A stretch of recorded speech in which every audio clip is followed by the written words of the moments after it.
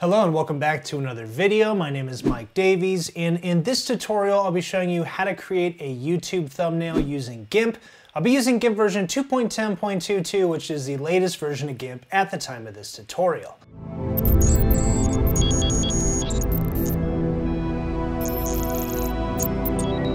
Before I get into that, don't forget to check out my website at daviesmediadesign.com. As always, I have tons of free GIMP and Inkscape tutorials on here. You can get more by becoming a DMD Premium member, and I have tons of free software help articles, so definitely check that out. You can enroll in my GIMP 2.10 masterclass from beginner to pro photo editing on Udemy, and as I mentioned, you can get more by becoming a DMD Premium member, and I'll include a link to this as well as all the relevant links from this tutorial in the description of the video. I'll be using a couple of free stock photos for today's tutorial. So this one, I went with the original size, and then this next one here for the background, I went with the large size. Here is the final thumbnail design we'll be making for today's tutorial, so let's dive right in. Typically, a YouTube thumbnail is gonna have dimensions of 1920 by 1080, or you can go with the smaller 1280 by 720 size. So I'll start off by creating my first document. I'll go to File, New, and I'll go with 1920 by 1080 and click OK.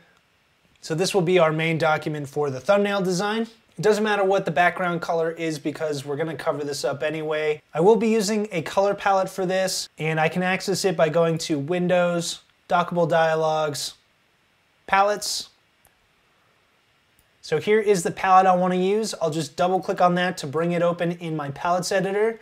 As you can see, just 5 simple colors. Next up, I'm going to bring in the subject for our photo. So I'm going to open that up by coming over here to my File Explorer and just click and drag this into GIMP.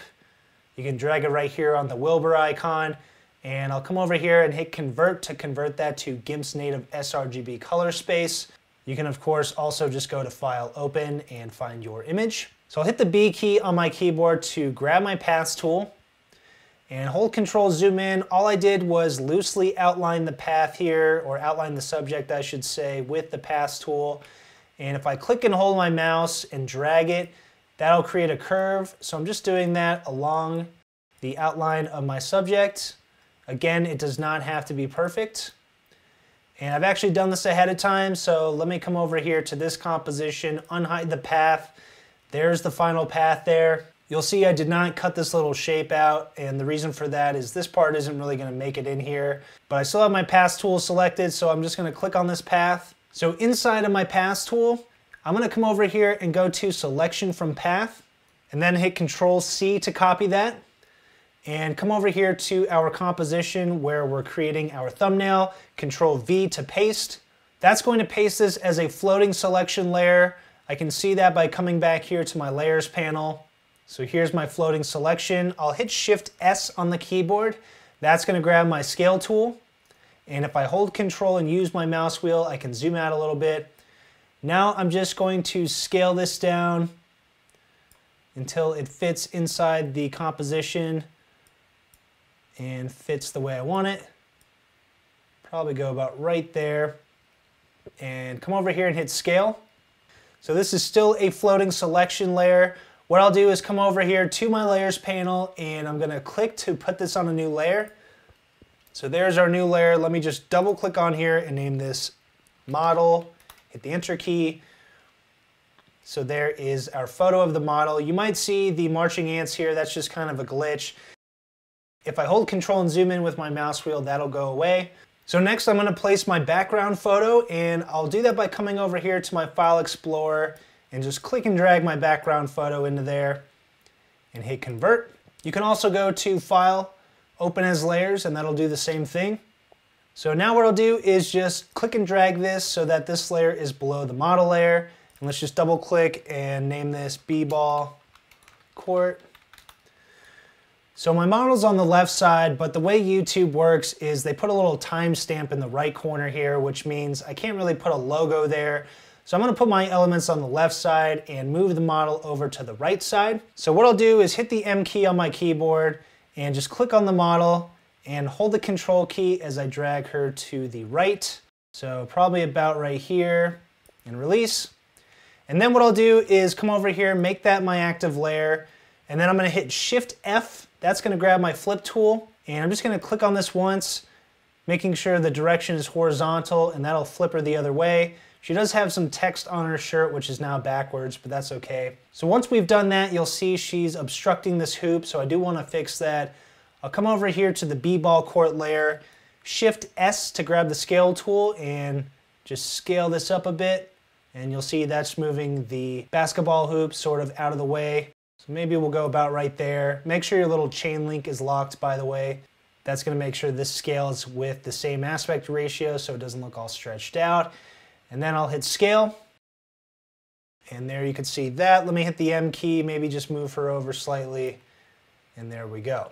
All right, let's come back to the model layer. Now let's add the stroke around her. So to do that, I'll come over here, create a new layer. And you can see this is already named stroke. Fill it with transparency. You guys will probably have this name something different, but I did this earlier. So I'll click OK. Let me Alt-click on the model layer and come over here to the Paths tab. And we'll come down here. We're going to convert this selection to a path using Selection to Path.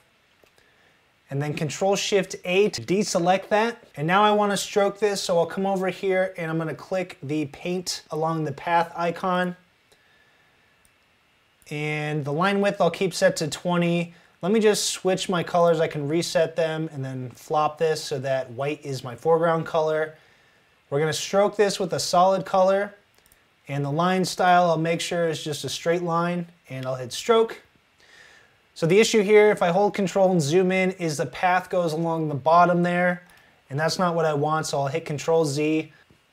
Let me unhide this path. Hit the B key to grab the path tool, click on here, hold Control, zoom in with my mouse wheel. So if I hold Control and click, I'm going to create two nodes. And now I can just drag these nodes down a bit. That's just going to ensure I don't have a white line going across the bottom. And then one last time, let's try that. So I'll stroke this, same settings, and let's click off of the Paths tool and hide this path. So there is our outline subject. So the next thing I'll do is sort of color match the main model with the background and also blur the background so that the main model stands out a bit better. So I'll come over here to my layers panel. Let's start by color correcting the model. So we're on the model layer and I'll go to colors, levels. So I'm just going to adjust the brightness contrast here using the sliders. I do have an entire tutorial dedicated to this tool. And then I'm going to come over here to the color channels and just sort of color correct this a little bit.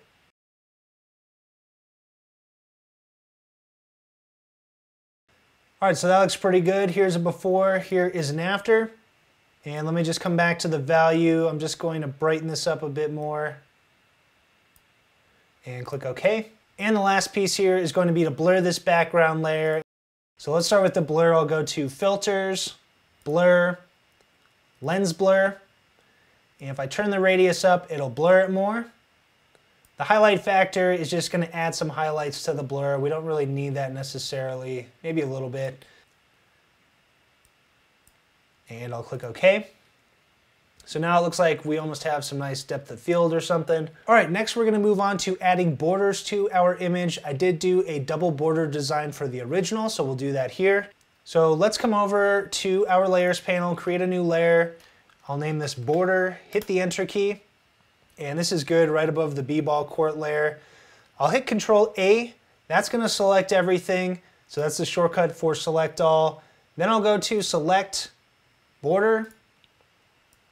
And I'll go with 25. Make sure this is set to pixels. I also have the border style set to hard, and I'll click OK. So now I'm going to create a gradient border. So I'll hit the G key to grab my gradient tool. And I'm just going to click and drag this to draw my gradient. And you'll see here my shape set to linear and my colors are going to be foreground to background RGB. So I don't like these colors, and also let me swap them so that the foreground color is in the top left, background bottom right. So I have these palette colors over here. To change my gradient colors to the palette colors, I'll left click on this pink color. That's going to change the foreground color.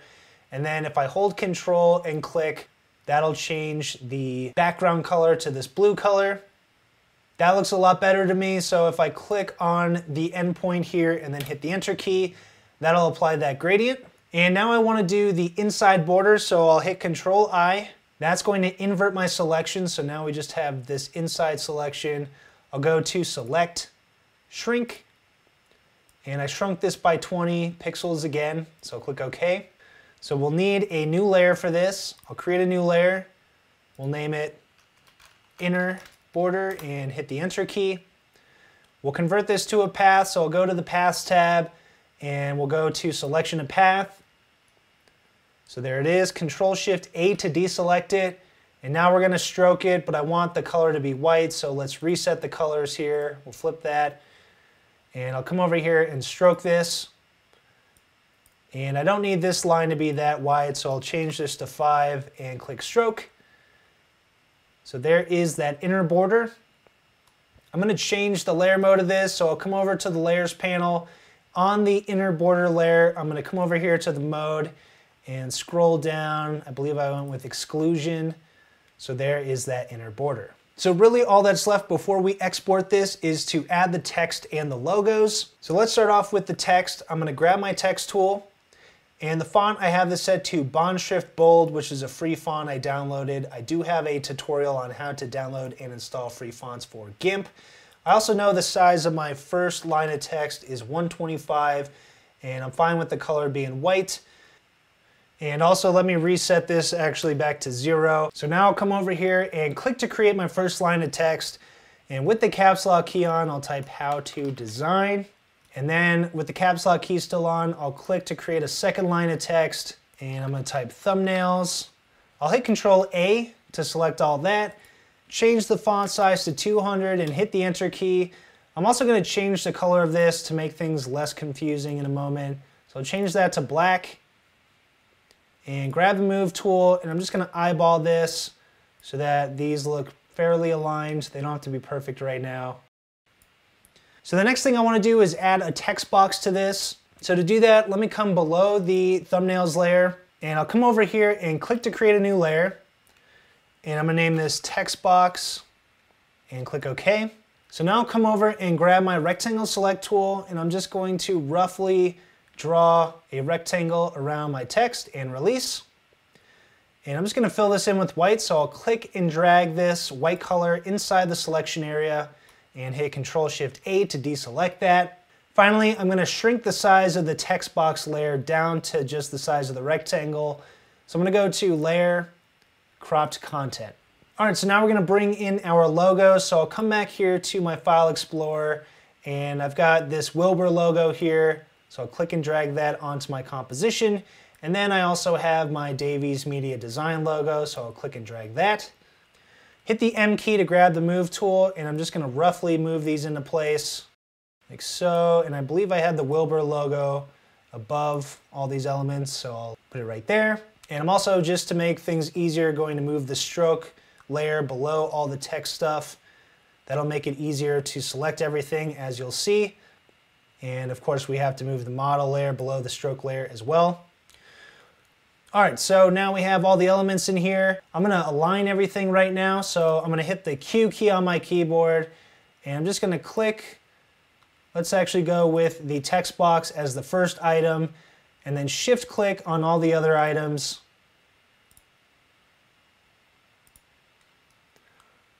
So we selected the text box first with the alignment tool, and then everything else. Now we'll come over here, and relative to first item, we're going to center align everything. So there you can see now everything's nice and centered up. If I wanted to move multiple elements, for example, the two lines of text, the text box and the Wilbur logo, I can come over here and just transform link those items together. And then when I grab my Move tool and move one of these items, all of those items will go with it. So I can just move these elements up slightly. And if I wanted to include my logo in that, I can transform lock that one as well, and then just move everything together. All right, so the last thing I'll do is put the finishing touches on this design. So I'm just going to add pretty much shadow filters to all of my text as well as my subject. So let's come over here. First, let me just unlock these items, and let's come over here to the How to Design text. So I'll go to Filters, Light and Shadow, Long Shadow. And I'll change the color of this. Let's go with one of these colors. Let's just go with black actually. Click OK. And change the style to fading fixed length. And I can shorten the length of this. Probably about right there is good. And I'll click OK. I'm going to apply that same effect to the text box. So I'll click on the text box layer, filters, repeat long shadow. And there is that long shadow again. And let me do my logo as well. So I'll click on that, filters, repeat long shadow. And finally, I'll add a long shadow to the subject. So let's come over here to the model layer, filters, and we'll go to re-show long shadow because I do want to do slightly different colors. So let's come over here to color and we'll go with this color here. You guys can copy my HTML notation. Change the style to fading fixed length. So there you can see that shadow there. You could tweak that if you want, but I'll click OK, and there's our final design. The last thing we need to do is export this. YouTube is going to accept JPEG, PNG, and GIF files so long as they are under 2 megabytes.